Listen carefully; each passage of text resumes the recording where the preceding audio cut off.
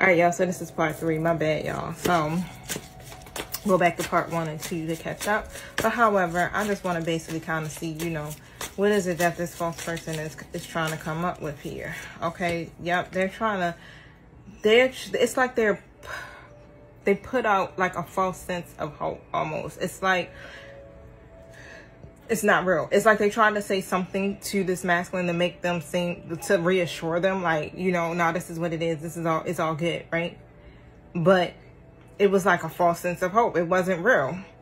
Okay, so I got the star card here in the reverse position because they didn't want this to end up, you know, being something here where the masculine goes into this energy of despair. You understand? Like, oh my God, like what is happening here? You know, like the masculine probably could literally just completely go into that reverse energy themselves. Okay, so yeah, they just told them whatever they needed to tell them so that they can be able to continue to keep doing whatever they're doing. Okay, whatever this manipulation and whatever is hidden. All right, but I feel like the masculine knows, definitely.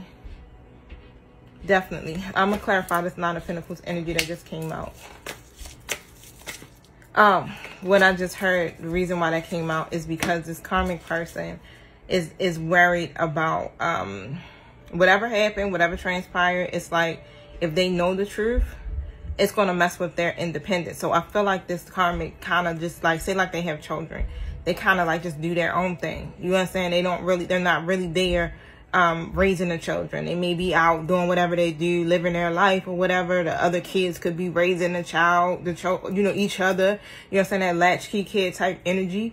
And it's like if they find out whatever transpired, it's going to mess with them being able to keep their independence to freely do whatever they want to do. Okay, so yeah. So what I'm seeing is like they're out there really trying to, they were being very guarded because it's like what they're doing is that they're living beyond their means, living beyond what they should be living at this point, right? Because it's like you got responsibilities and they're doing everything else but handling that responsibility. Whatever's happening in that family structure is what I'm hearing.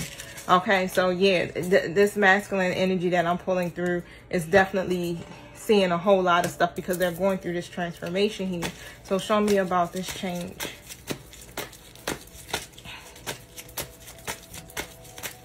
Keep track of my time. I keep losing it.